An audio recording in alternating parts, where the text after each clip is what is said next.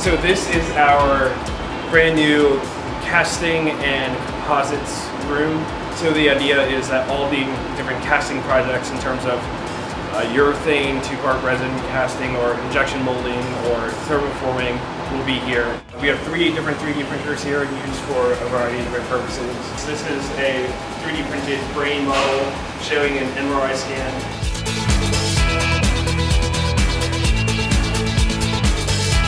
With the new machines, we have acquired 6 new CNC lathes. These have been really useful for NX25, the Sterling engine project. Brand new welding area with brand new tools.